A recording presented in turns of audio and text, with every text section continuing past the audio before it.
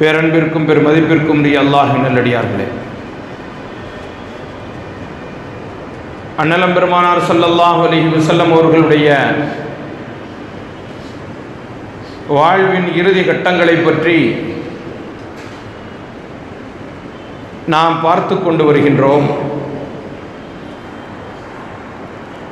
ஞாயிற்றுக்கிழமை பெருமானார் ஸல்லல்லாஹு அலைஹி வஸல்லம் அவர்கள் ஒரு சில உபதேசங்களை செய்தார்கள். தங்களுடைய வீட்டில் இருந்த தங்களுக்காக வேண்டி என்று நிர்ணயிக்கப்பட்ட சொத்துக்களை அல்லாஹ்வினுடைய பாதையிலே கொடுத்து விட்டார்கள். அவைகள் ஒன்றும் நிரம்ப இல்லை. 6 அல்லது 7 தங்க காசுகள் இருந்தது. அதை எடுத்து சதகா செய்யுங்கள் என்று வீட்டில் உள்ளவர்களிடத்திலே சொன்னார்கள். 1-2 அடிமைகள் இருந்தார்கள். அந்த அடிமைகளை உரிமை விட்டு விடுகின்றேன் என்று அடிமைகளையும் உரிமை விட்டு விட்டார்கள். பிறகு அண்ணலம் பெருமானார் ஸல்லல்லாஹு அலைஹி வஸல்லம் அவர்களுக்காக வேண்டி இருந்த ஆயுதங்களை முஸ்லிம்களிடத்திலே பங்கு வைத்து கொடுக்க சொன்னார்கள். அதுவும் பங்கு வைக்கப்பட்டு விட்டது. கடைசியாக ஒன்றே ஒன்று இருந்தது. அது அண்ணலம் பெருமானார் ஸல்லல்லாஹு அலைஹி வஸல்லம் அவர்களுடைய போர் கவசம். அது என்ன என்று கேட்கப்படும் பொழுது அந்த போர் கவசம் 30 சா பெருமானார் ஸல்லல்லாஹு அலைஹி வஸல்லம் அவருடைய வீட்டார்களின் உணவு தேவைக்காக ஒரு யூதரிடத்திலே அடமானம் வைக்கப்பட்டிருந்தது என்பதாக நபி அவர்களிடத்திலே சொல்லப்பட்டது. அந்த ஒன்றை தவிர மீதி அத்தனையும் அல்லாஹ்வினுடைய பாதையிலே கொடுக்கப்பட்டு விட்டது. கடைசியாக நபி அவர்கள் பார்த்தார்கள், தங்களுடைய வீட்டிலே எரிந்து கொண்டிருக்கும் விளக்கு அணையப் போகிறது. ஆயிஷா ரலியல்லாஹு அன்ஹா அவர்களிடத்திலே சொன்னார்கள், ஆயிஷாவே, பணிப்பெண்ணிடத்திலே விளக்கை கொடுத்து பக்கத்து வீட்டில் சென்று எண்ணெய் ஊற்றி விளக்கை எரித்து வருமாறு சொல், வீடு இருட்டாக இருக்கும் என்பதாக அன்று இரவு நபி ஸல்லல்லாஹு அலைஹி வஸல்லம் அவர்கள் ஆயிஷா ரலியல்லாஹு அன்ஹா அவர்களிடத்திலே பணித்தார்கள். அதுபோன்றே பக்கத்து வீட்டிற்கு சென்று விளக்கிலே எண்ணெய் ஊற்றி வரப்பட்டு அதுவும் நபி அவர்களுடைய வீட்டில் வைக்கப்பட்டது. இங்கு சொல்லப்பட்ட அத்தனையிலும் நமக்கு மிக பெரும் பாடம் இருக்கிறது. நபி அவர்கள் இந்த உலகை விட்டு செல்லும் பொழுது எதையுமே விட்டு செல்லவில்லை. ஏதாவது ஒன்றை அவர்கள் விட்டு சென்றிருந்தார்கள் என்றாலும் கூட அது உம்மத்துக்கு சொந்தமானதை தவிர யாரும் தனிப்பட்ட முறையில் எடுத்துக்கொள்ள முடியாது. இதுதான் பெருமானார் ஸல்லல்லாஹு அலைஹி வஸல்லம் அவர்களுடைய இந்த உலக வாழ்வின் கடைசி முடிவாக இருந்தது. எனக்கு வேண்டும், என்னுடைய மனைவிக்கு வேண்டும், என்னுடைய பிள்ளைகளுக்கு வேண்டும், என்னுடைய பேரனுக்கு வேண்டும், என்னுடைய பேத்திக்கு வேண்டும், என்னுடைய கொள்ளு பேரன் பேத்திகளுக்கு வேண்டும், எல்லோருக்கும் எழுதிவிட்டு அந்த பத்திரத்தையும் கூட மரண நேரத்தில் தொட்டு பார்த்தவையெல்லாம் சரியாக இருக்கிறதா, அந்த சாவியை நான் எங்கே வைத்திருக்கின்றேன், என்னுடைய கடை, என்னுடைய பதவி, என்னுடைய சொந்தங்கள் அத்தனையும் ஒரு தடவை விசாரித்து விட்டு இவைகள் எல்லாம் எப்படி இருக்கின்றன, அல்லாஹுவை பற்றி எந்த நினைவும் கிடையாது. நபி அவர்கள் சொன்னார்கள், உங்களில் ஒருவர் மரணிக்கு முன்பாக அல்லாஹுவை பற்றி நல்லெண்ணம் கொண்டால் அன்று நீங்கள் மரணிக்க வேண்டாம். மரணிக்கும் பொழுது கூட அல்லாஹுவை பற்றி உள்ள எண்ணங்களை நீங்கள் நன்மையாக ஆக்கிக் கொள்ளுங்கள், நல்லதாக ஆக்கிக் கொள்ளுங்கள். அன்பு பெரியோர்களே, அல்லாஹுவை பற்றி உள்ள நல்லெண்ணம் அந்த மரண நேரத்தில் வரும் என்று நினைக்கின்றீர்களா? காலம் முழுவதிலும் வியாபாரம், காலம் முழுவதிலும் உத்தியோகம், காலம் முழுவதிலும் பணங்காசுகளை சேகரிப்பதில் ஆசை, மரண நேரத்தில் மட்டும் அல்லாஹ் எப்படி நினைவுக்கு வருவான்? வரமாட்டான். வாழும் பொழுதெல்லாம் அல்லாஹுடைய நினைவோடு வாழ்ந்தால் மட்டும்தான் மரண நேரத்தில் நமக்கு அல்லாஹ் நினைவுக்கு வருவான். இல்லை என்றால் நாம் இறக்கும் பொழுது என்னுடைய வியாபாரம் மீட்டர் 5 ரூபா, மீட்டர் 20 ரூபா, மீட்டர் 140 ரூபா, ஒரு செருப்பு 150 ரூபா, இப்படின்னு தான் சொல்லிக்கிட்டே மரணிக்கணும். லா இலாஹ இல்லல்லாஹ் கலிமா வராது. நான் வராதுன்னு சொல்றது கேடாக சொல்லவில்லை. நம்முடைய வாழ்க்கை எப்படி அமைகிறதோ அதை பொறுத்து தான் இறுதி முடிவு அமையும்.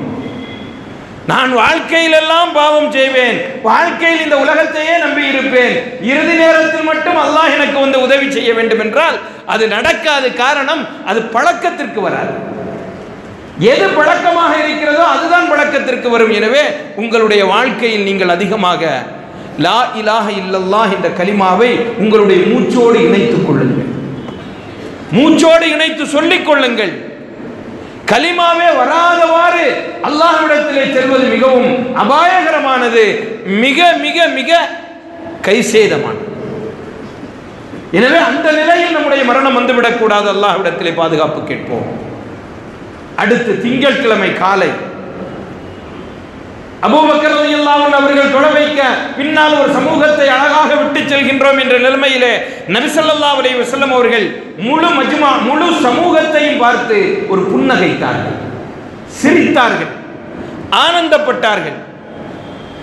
அவர்களுடைய அந்த முறுவலிப்பு, அந்த முகத்தினுடைய ஒரு தேஜஸ், இதை பார்த்த சஹாபாக்கள் தொழுகையை விட்டுவிட்டு நபி அவர்களை கட்டிப்பிடிக்கலாம் என்ற அளவிற்கு ஆனந்தத்தில் வந்து விட்டார்கள். நிலைமையை பார்த்த நபி ஸல்லல்லாஹு அலைஹி வஸல்லம் அவர்கள் திரையை இழுத்துக் கொண்டார்கள், அறைக்குள்ளே சென்று விட்டார்கள்.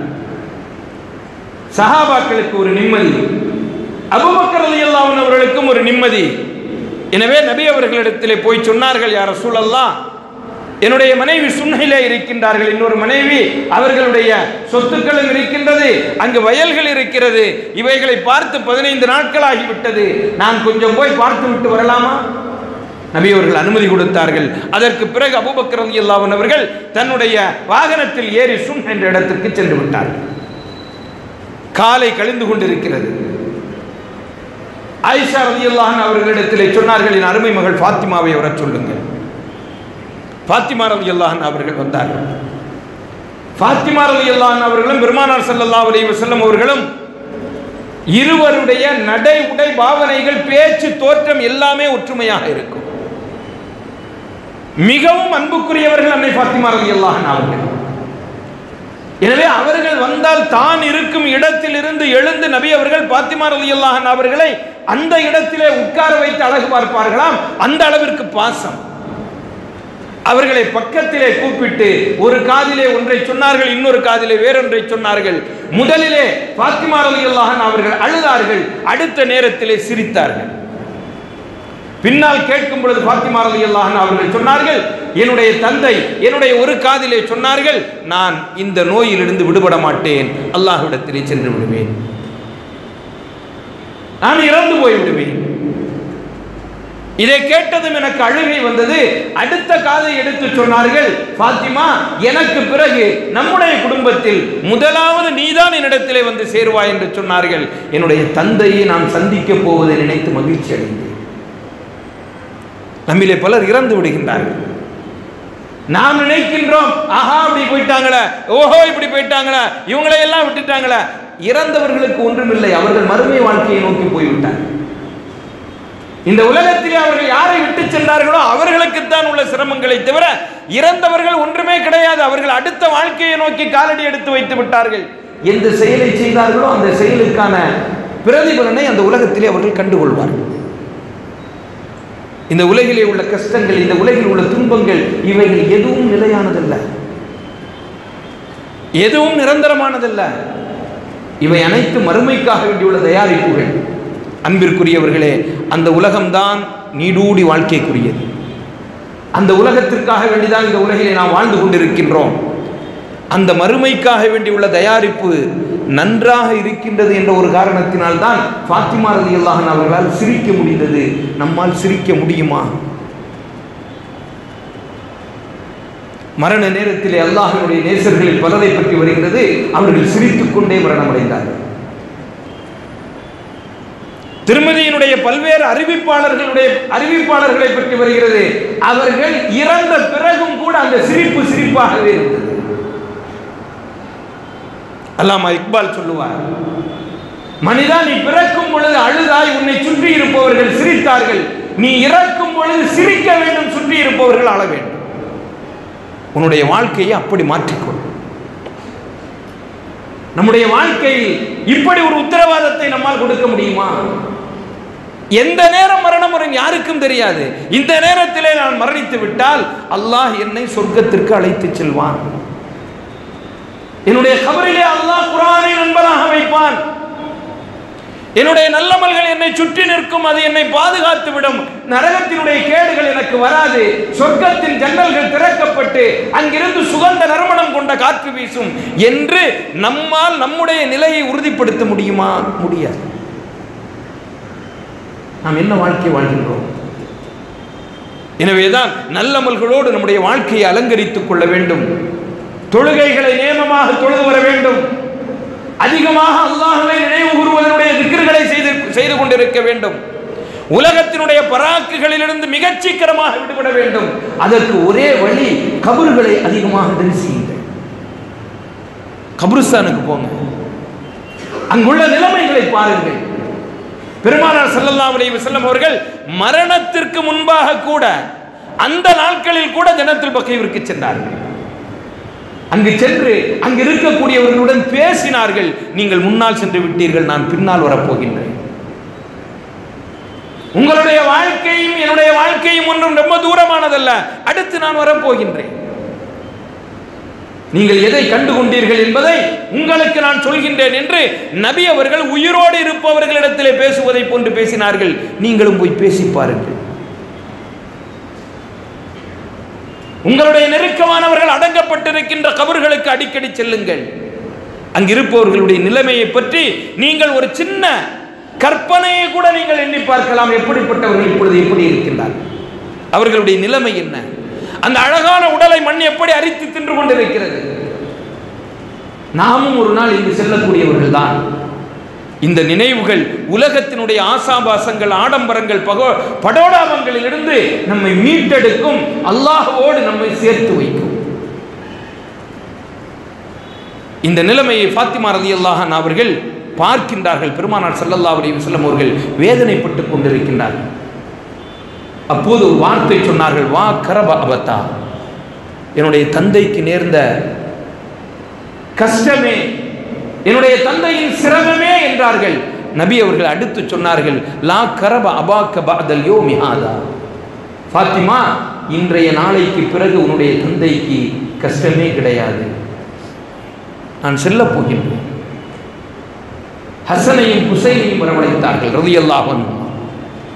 இருவரும் பெருமானார் ஸல்லல்லாஹு அலைஹி வஸல்லம் அவர்களுடைய பேர குழந்தைகள் மட்டுமல்ல, மிக மிக பாசத்திற்குரியவர்கள். நபி அவர்கள் தொழும் பொழுது இருவரும் அவர்களுடைய மேலே ஏறி விளையாடி கொண்டிருப்பார்கள். சில நேரங்களிலே பேர பிள்ளைகள் விளையாடுவதற்காக வேண்டி ரசூலுல்லாஹி ஸல்லல்லாஹு அலைஹி வஸல்லம் அவர்கள் சுஜூதுகளை நீட்டிக் கொள்வார்களாம். சரி, கொஞ்ச நேரம் விளையாடி போகும்.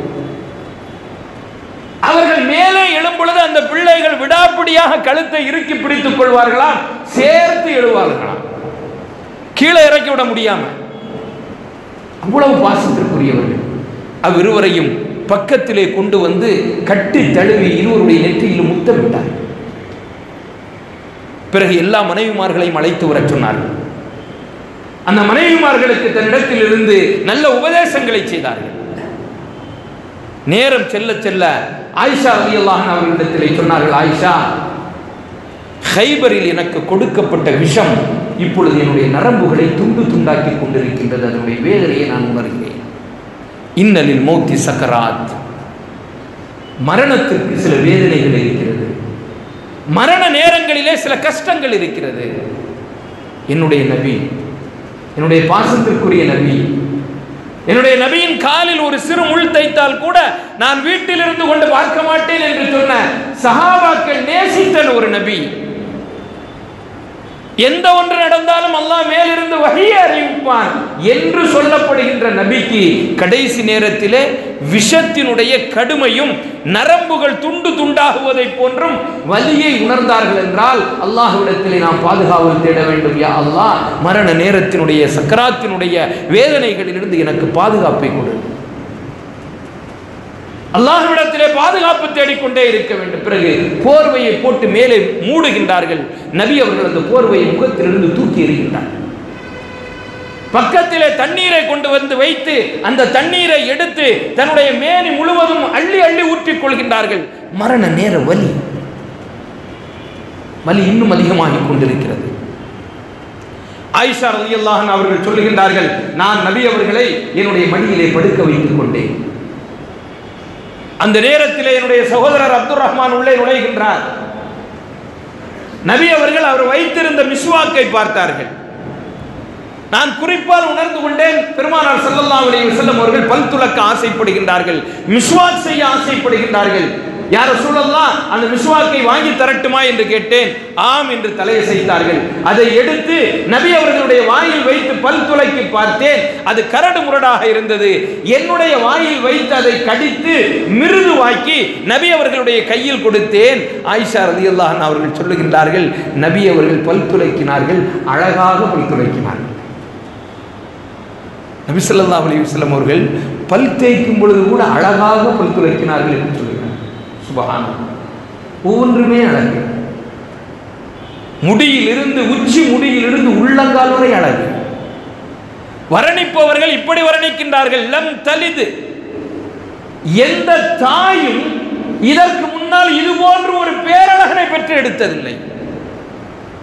நபியே நாயகமே, நீங்கள் சொல்லி வைத்து செய்தது போன்று பிறந்திருக்கின்றீர்கள். ஹஸ்ஸான் இப்னு சாபித் சொல்லுகிறார் ரலியல்லாஹு அன்ஹு, நபி அவர்களே, இந்தந்த உறுப்புகள் இன்னென்ன அளவுக்கு இப்படி அழகாக இருக்க வேண்டும் என்று சொல்லி வைத்து செய்ததை போன்று பிறந்திருக்கின்றீர்கள்.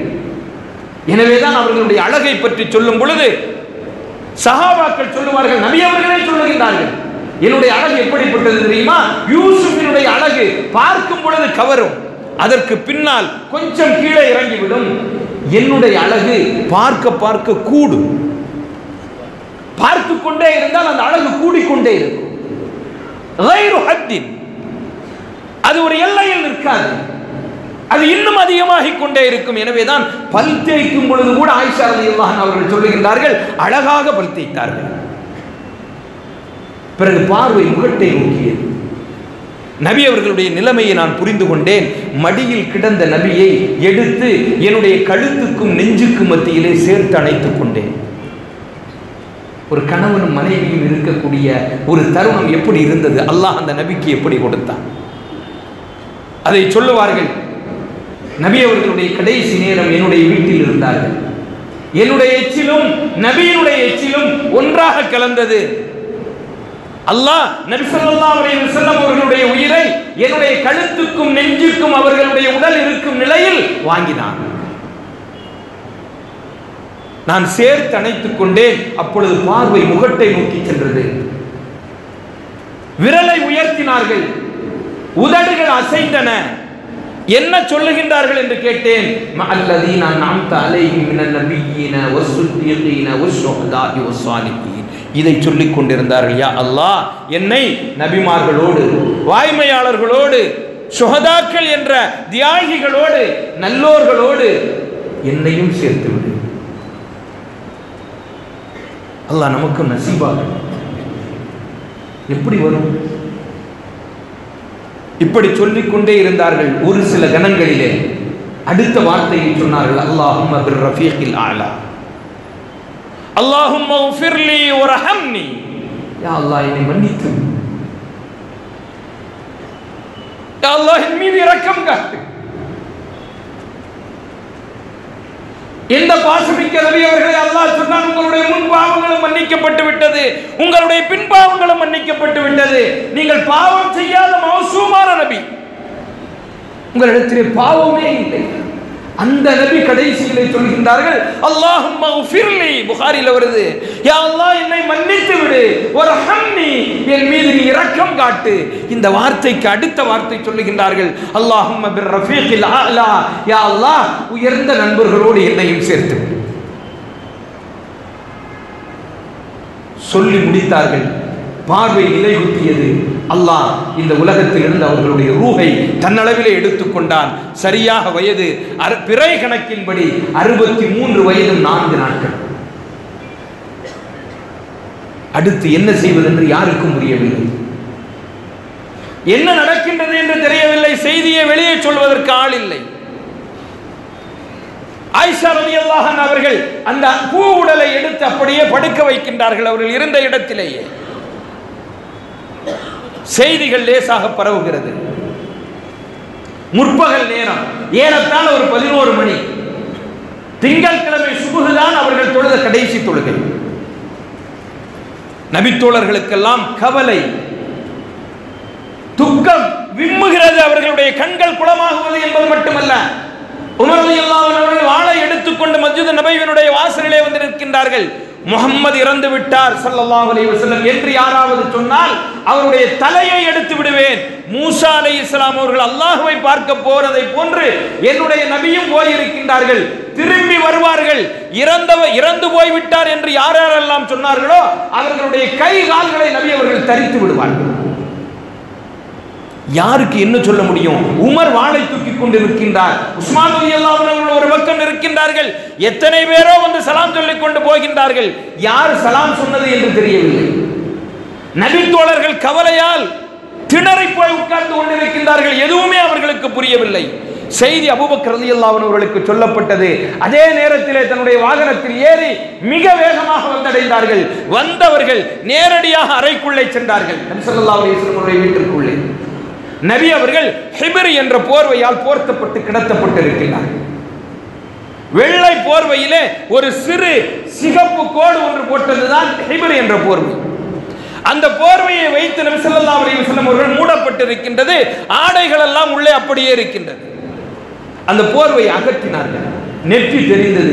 நெற்றியிலே முத்தமிட்டார்கள். முத்தமிட்டு விட்டு சொன்னார்கள், திபுத்த ஹய்யம் வ மையிதா, அண்ணலே எம்பெருமானே, நீங்கள் வாழும் பொழுதும் இறந்த பிறகும் மணந்து கொண்டே இருக்கிறீர்கள். நபி அவர்களுடைய வியர்வையும் கஸ்தூரியை விட மனம் அல்லவா? நபி அவர்களிடத்திலிருந்து வெளியேறும் எந்த அசுத்தமும் மணக்கும் அல்லவா? இந்த மண்ணையே மணக்க செய்தவர்கள் தங்களுடைய உடல் எப்படி மணந்திருக்கும்? எனவேதான் சொன்னார்கள், திபுத்த ஹய்யம் வ மையிதா, அண்ணலே எம்பெருமானே, நீங்கள் வாழும் பொழுதும் இறந்த பிறகும் மணக்கின்றீர்கள். சில பேருடைய முகத்தை இறந்த பிறகு பார்த்தால் அவ்வளவு ஒளிமயமாக இருக்கும். அது அவர்களுடைய அமல்கள், அவர்கள் செய்த அமல்களினால் அவர்களுடைய ஒளிவு அது. அல்லாஹ் அண்ணலம் பெருமானார் ஸல்லல்லாஹு அலைஹி வஸல்லம் அவர்களுக்கு எப்படிப்பட்ட ஒரு நிலையை கொடுத்திருப்பான், நம்மால் அதை நினைத்து பார்க்க முடியாது. சொல்லிவிட்டு நேரே மஸ்ஜித் நபவிக்கு வந்தார்கள். உமருடைய நிலையை பார்த்தார்கள், சரியில்லாத ஒரு நிலை. நேரடியாக மெம்பருக்கு வந்து நின்றார்கள். மெம்பரின் மீது ஏறினார்கள். ஏறி நின்று சொன்னார்கள், நான் முதலிலே ஓதிய ஆயத் அதைத்தான் ஓதினார்கள்.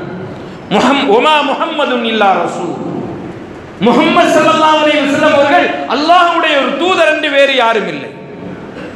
இது உஹது போர்க்களத்திலே நடைபெற்ற ஒரு சம்பவத்தை முன்னிட்டு இறங்கப்பட்ட ஆயத். கத் ஹலத் மின் கப்லிஹி ருசுல், இதற்கு முன்னாலும் பல நபிமார்கள் வந்திருக்கின்றார்கள், சென்றிருக்கின்றார்கள். அஃப இம்மாத அவ் குத்திலன் கலபத்தும் அவ் குத்தில, நபி அவர்கள் இறந்து விட்டாலோ அல்லது போரிலே கொல்லப்பட்டு விட்டாலோ நீங்கள் தீனுல் இஸ்லாத்தை விட்டு ஓடி விடுவீர்களா? நீங்கள் இந்த மார்க்கத்தை விட்டு விடுவீர்களா? இந்த ஆயத்தை ஓதிவிட்டு அடுத்து ஒரு வார்த்தை சொன்னார்கள், புரிந்து கொள்ளுங்கள் மக்களே, யார் அல்லாஹ்வை வணங்கிக் கொண்டிருக்கின்றீர்களோ அவர்கள் புரிந்து கொள்ளுங்கள், அல்லாஹ் நித்திய ஜீவன். யார் முஹம்மதை வணங்கிக் கொண்டிருந்தீர்களோ அவர்கள் புரிந்து கொள்ளுங்கள், நபி அவர்கள் இறந்து விட்டார்கள். உமர் ரலியல்லாஹு அன்ஹு அவர்கள் சொல்லுகின்றார்கள், இந்த ஆயத்திற்கு மக்கள் எல்லாம் அப்போதுதான் அர்த்தமே புரிந்து கொண்டார்கள். நான் அப்போதுதான் இந்த ஆயத்தையே விளங்கிக் கொண்டேன். பிறகு கால்கள் நிலத்திலே எனக்கு நிற்கவில்லை, குலைந்து போய்விட்டது, நான் சாய்ந்து விட்டேன். யார் 23 ஆண்டு காலம் அந்த சஹாபாக்களோடு ஒன்றாக இருந்து எல்லாவற்றுக்கும் முன்மாதிரியாக இருந்து யாருக்கும் எந்த தொல்லையும் தராமல் தன்னுடைய வாழ்க்கையை நடத்திய ஒரு பெருமகனாரினுடைய மறைவல்லவாது. நமக்கே தாங்க முடியவில்லை, இந்த சஹாபாக்களால் எப்படி தாங்கி இருக்கும்? சிறிது நேரத்திலே பனு சாயிதா என்ற கூட்டத்தினருடைய சகைஃபா என்ற தோட்டத்திற்கு செல்கின்றார்கள். அங்குதான் அது ஒரு பொது இடம். அங்கு அன்சாரிகளுக்கும் முஹாஜிர்களுக்கும் மத்தியிலே ஒரு சிறு கருத்து வேற்றுமை வருகிறது. சாது பின் உபாதா ரலியல்லாஹு அன்ஹு அவர்களை அடுத்த கலீஃபாவாக அன்சாரிகள் நியமிக்கின்றார்கள். முஹாஜிர்கள் சொல்லுகின்றார்கள், இல்லை, முஹாஜிர்களிலிருந்து ஒரு அமீரை வையுங்கள் என்று. இந்த நேரத்திலே அபூபக்கர் ரலியல்லாஹு அன்ஹு அவர்களும் உமர் ரலியல்லாஹு அன்ஹு அவர்களும் போகின்றார்கள். அபூபக்கர் ரலியல்லாஹு அன்ஹு அவர்கள் சொன்னார்கள், அல் இமாமு மின் குரைஷ், கலீஃபா என்பவர் குறைஷியர்களில் இருந்து தான் வர வேண்டும். இது ரசூலுல்லாஹி ஸல்லல்லாஹு அலைஹி வஸல்லம் அவர்கள் என்னிடத்திலே சொன்ன வார்த்தை. உமர் ரலியல்லாஹு அன்ஹு அவர்கள் சொன்னார்கள், அபூபக்கரே, அடுத்த ஹலீஃபாவிற்கு தகுதியானவர் உங்களை விட யாரும் இல்லை, நான் உங்களுடைய கையிலே பையத்து செய்கின்றேன். அவ்வளவுதான் முடிஞ்சது. எல்லாரும் பையத்து செய்ய ஆரம்பிச்சாங்க. ஹலீஃபா அடுத்து நியமிக்கப்பட்டு விட்டார்கள். நேர மஸ்ஜித் நபவிக்கு வந்தாங்க. அந்த ரூமுக்குள்ள போனாங்க. திங்கட்கிழமை முழுவதும் இது நடந்து கொண்டே இருக்கின்றது. நபி அவர்களுடைய உடல் இன்னும் கழுவப்படவில்லை. ஏன்னா அடுத்த ஹலீஃபா தேர்ந்தெடுக்கப்பட்ட பின்னால் தான் நபி ஸல்லல்லாஹு அலைஹி வஸல்லம் அவருடைய இறுதி கடமைகளை நிறைவேற்ற முடியும். நபி அவர்கள் நேர வீட்டுக்கு அபூபக்கர் ரலியல்லாஹு அன்ஹு அவர்கள் நேர வீட்டுக்கு வந்தாங்க. வீட்டுக்கு வரும்பொழுது அங்க பிரச்சனையா இருக்குது. ரசூல் ஸல்லல்லாஹு அலைஹி வஸல்லம் அவர்களை எங்கே அடக்கம் செய்வது? அபூபக்கர் ரலியல்லாஹு அன்ஹு அவர்கள் சொன்னார்கள், என்னிடத்திலே ரசூலுல்லாஹி ஸல்லல்லாஹு அலைஹி வஸல்லம் அவர்கள் சொல்லி சென்றிருக்கின்றார்கள், ஒரு நபி எங்கு இறப்பாரோ அங்கேயே அடக்கப்பட வேண்டும், அதே இடத்தில் அடக்கப்பட வேண்டும். திங்கட்கிழமை இரவு முடிந்து அந்த நேரத்திலேயே நபி அவர்களுடைய உடலை குளிப்பாட்டுவதற்காக வேண்டி தயாராக்கப்பட்டது. பெருமானார் ஸல்லல்லாஹு அலைஹி வஸல்லம் அவருடைய குடும்பத்தினர் எல்லோரும் குளிப்பாட்டுவதிலே ஈடுபட்டார்கள்.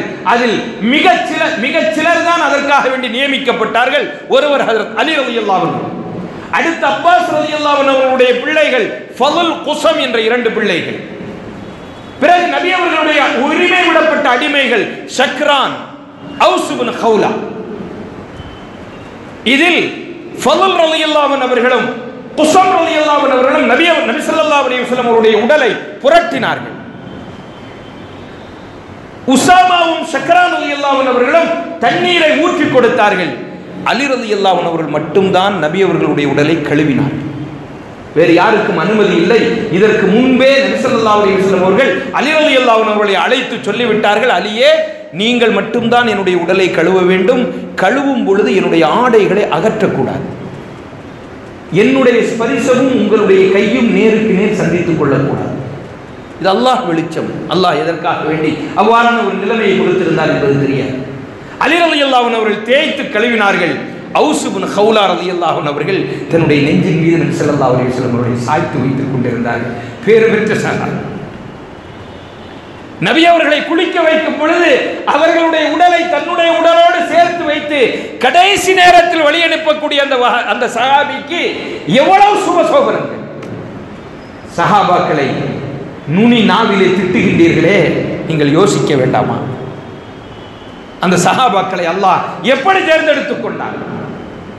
பிறகு நபி அவர்களை குளிப்பாட்டுவதற்காக வேண்டியுள்ள தண்ணீர் அது எங்கிருந்து எடுத்து கொண்டு வரப்பட வேண்டும் என்பதும் குறிப்பிடப்பட்டிருந்தது. சஅத் இப்னு கஸ்அமா ஒரு சஹாபி.